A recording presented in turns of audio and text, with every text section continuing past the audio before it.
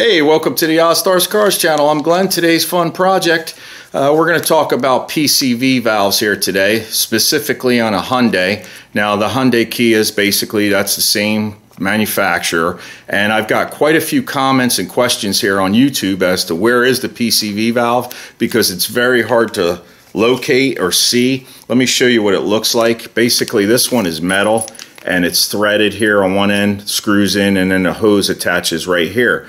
Now this regulates how much vacuum can pull through the crankcase. So basically inside the crankcase there's fumes are built up from combustion, and you want to expel those fumes because it can contaminate the oil.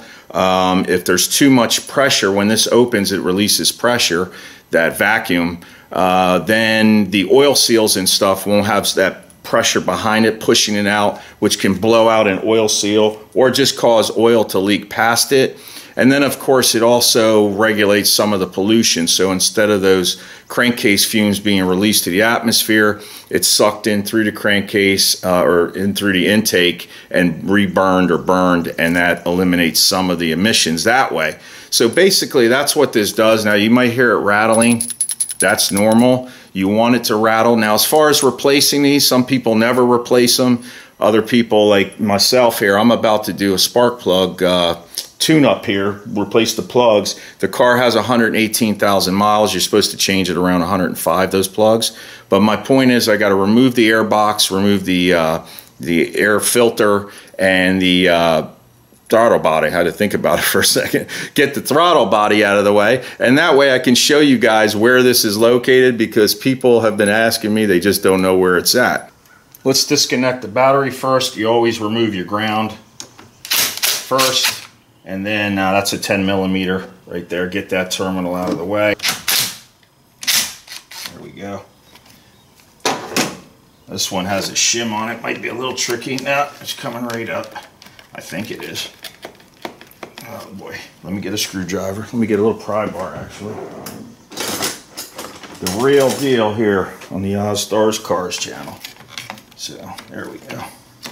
Let's give it a little something something. That shim came up with it. Okay, so that's disconnected. Let's take this little doohickey off right here. What I like to do to remove these plastic screws, I just take a small screwdriver, real small, and then get the little plastic screw loose, and then you can pull these little tabs right out. These little clips, I guess you call them, pins, or pins is what they are. This tool I have here is really handy for removing these plastic pins.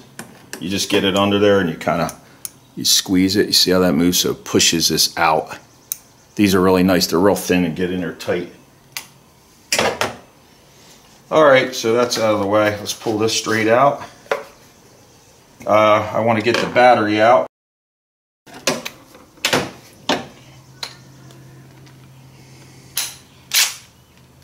Okay, there's one clamp down there you guys can't see that holds this battery in. It's a 12mm. We'll just get that up out of the way. Right here, I'll show it to you. So that's that. That just clamps down the battery down at the bottom. And we should be ready to pull this sucker out now, so you can slide it forward. This one has an insulator around it. Let's get that out of our way so we can grip this a little better. So you get your insulator out, it just slips over top. Keeps the heat off of it. And now we can yank this sucker out. Alright, there we go. Let's get this air filter housing out of the way. So we want to disconnect this sensor right here. Just push down on that clip, pull out. Now this is got a harness right here on the side. So let's go ahead and take our fancy little clip removal tool there and see if we can't get this to come off without breaking. There it goes. Okay, popped it out. She fought me the whole way. So if you can't remember where this goes, go ahead and label it so you know you don't forget to hook that back up, because that will definitely throw a check engine light for you. Alright, let's disconnect this hose right here. Hopefully this will come off fairly easy. Pull on that. Oh, come on, baby. There it goes. So with that hose out of the way now, hopefully you guys can see this. There's a clamp for the intake for the throttle body tube here from the air filter box. We need to loosen that clamp so that we can get that out of our way. And sometimes if they've been there a long time, they're a little, the boot itself kind of, or not the boot, but the hose, the intake tube can kind of get stuck on there. So we'll see. Hopefully it won't fight us too much.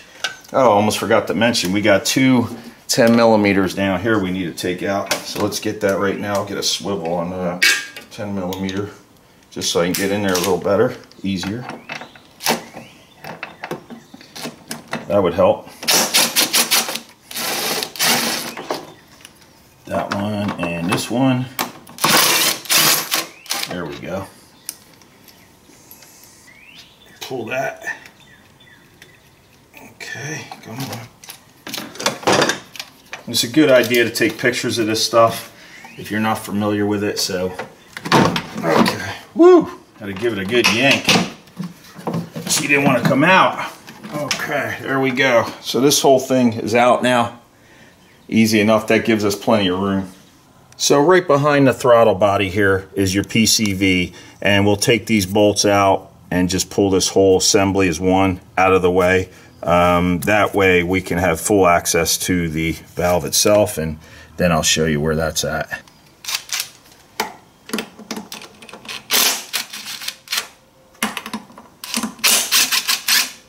While this throttle body's out, I'm going to clean it. It makes sense.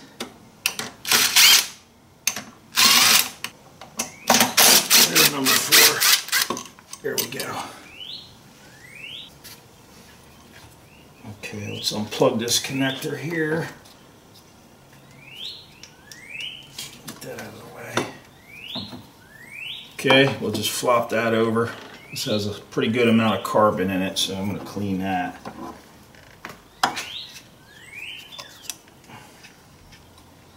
See if we can get this one off.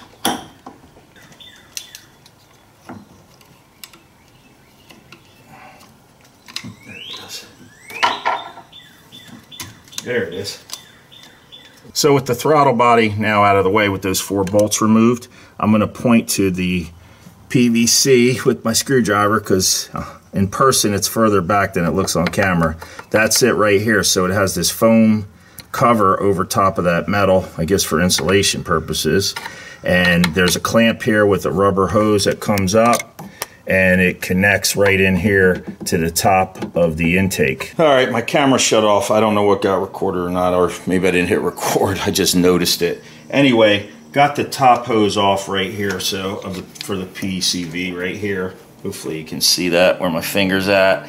It's right here. Just pop that off with this. Got that clamp free. Now I'm getting the bottom clamp out or off the hose, and I got a pair of hose pliers here. These things are nice. They grab around, and then you can twist that sucker. There we go. So it's free, and I can pull it right out. Okay. So here's what we're doing down there. You can't see it. So let me zoom out a little bit. So you got your clamp right here, which is a little hard to see right now. Let me grab my pliers. But right here, just a regular hose clamp. Okay, on this end. And then you got one right up here. So it goes in like this. So now you can see that stinker right there. There it is. So we'll pull this foam piece off. And let me see if I can reach in with my left hand. Just pull that, slide that cover off. So that's this. It's an insulator. And we'll reuse that. Alright, so you can see there's the PCV valve right back there. That little doohickey sticking out. And what we'll do now is I'll get a 14 millimeter deep, which I already have here with a swivel and a 3/8 drive, and we'll get on that sucker and extract it. Let me see if I got you guys kind of focused here. You can kind of see that somewhat. Of course, my hands will probably be in the way.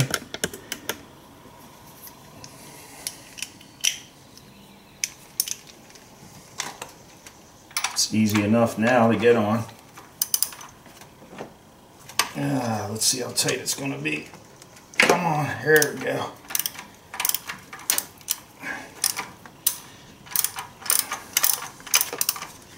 And out she comes. Should be able to get it back in now. Alright. Let's see what it looks like after 118,000 miles. And we'll compare it. Oops, where are you? We'll compare it. Smells good. So it's still got the rattle. That's good. Here's our new one. Let me grab that. So here's the old one. Go wide. And there's a little bit of grunge on the end.